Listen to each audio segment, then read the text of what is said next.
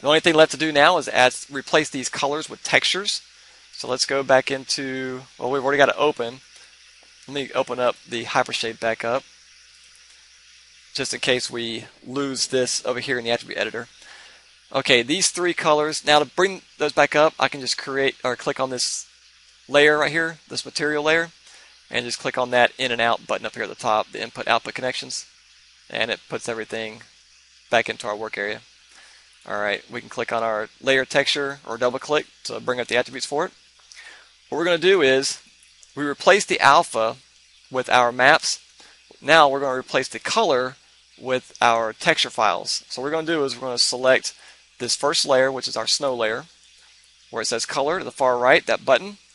I'm going to click on, and we can do it two ways. We can either click on that button, or we can click on over here, we can click on the file underneath 2D textures. We can click on file, and then we can plug our file into the color.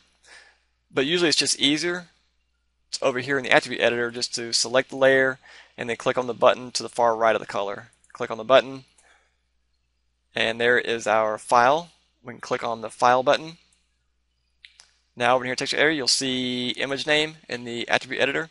The far right, click on the button with the folder, and that's going to allow us to navigate to our textures.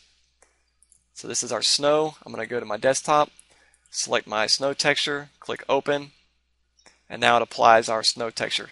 Now if you look in our view panel, you see snow everywhere. That's kind of misleading. Just ignore that. We're on our snow layer, so everything looks like snow. But if we were to render it out, let's go and do a render. You'll see that our snow color is replaced by our snow texture now. Alright, I'm going to close this out. Open up our, and you'll see now that we have our texture is attached to our layer. Okay, so we did the snow. I'm going to select the grass layer down here where the color is, far right. I'm going to click on the button. This dialog box, I'm going to click on the file button so we can choose a file. Where the image name is, I'm going to click on the button to the far right with the folder so that we can navigate to our desktop and pick our grass texture. Click open. Now if we do a render,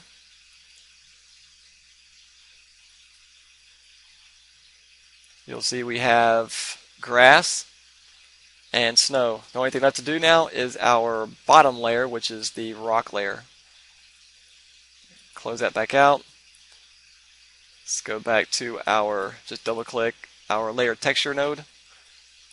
Click on our ground layer. Go down where it says color, far right, click on the button. Click on file. Click on the folder.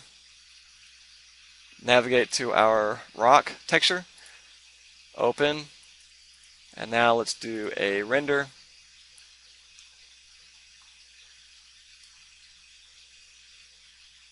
And there is our textured ground plane. So it seemed like a lot, but it's really not that complicated once you do it a few times. It just really makes sense.